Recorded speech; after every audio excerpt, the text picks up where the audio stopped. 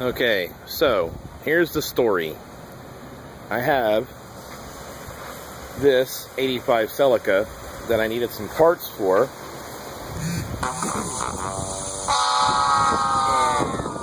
notably the front spoiler and a few interior trim pieces and whatnot. So what I did is I went on to Craigslist and somebody had listed this car with a certificate of destruction title, and in the pictures it looked like a real heap, and it still kind of does. It's dirty, it's got a big dent in the side. So I had my tow truck guy go get it for me. I had also noticed that on the rear hatch it had the Toyota rear louvers that go on the back window for these cars, which are kind of hard to find these days. And it had all the other parts that I needed. So I called and bought it and sent my tow truck guy to get it.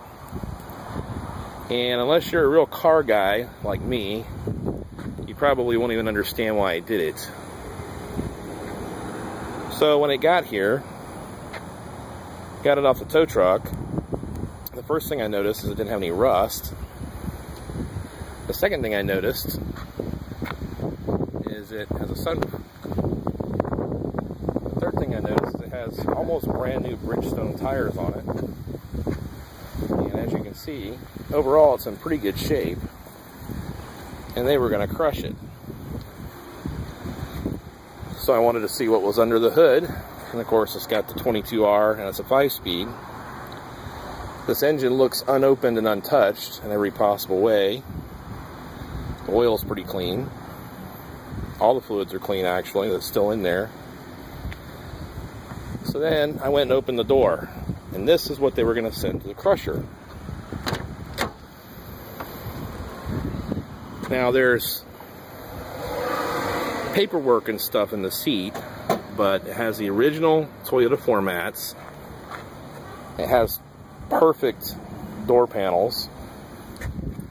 It has a perfect back seat. I mean perfect. The headliners are great. The dash is perfect. And it's only got 117,000 miles on it. And it has the original Toyota AM/FM tape deck. And everything is nice in this car. So I thought, wait a minute, this car is better than the one I'm trying to fix. So I went to the back. It has the cargo cover. And just look at how nice it is back here. There's not one stain or flaw on the carpet whatsoever. Even the panel underneath is almost perfect. No rust in the hatch. No rust in the hatch hinges, like most of them get.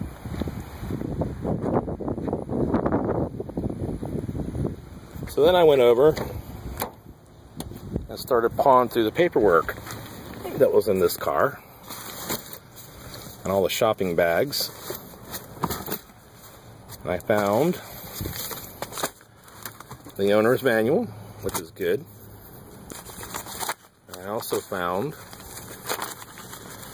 all of this, if I can get it out, which is even better, which includes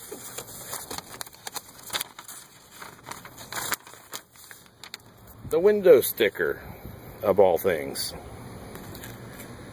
This car was $13,341.71. It's got cruise control, tape deck,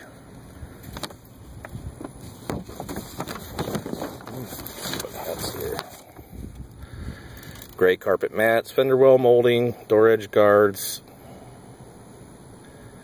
and a membership in the Cross Country Motor Club, which is all still in here as well.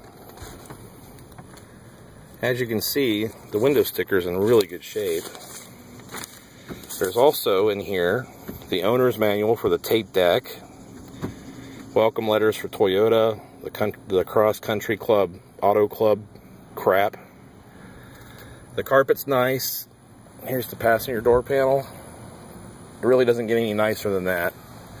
I've had a lot of these old Toyotas like this, and I've never seen an interior this nice unless it was on some mint Supra.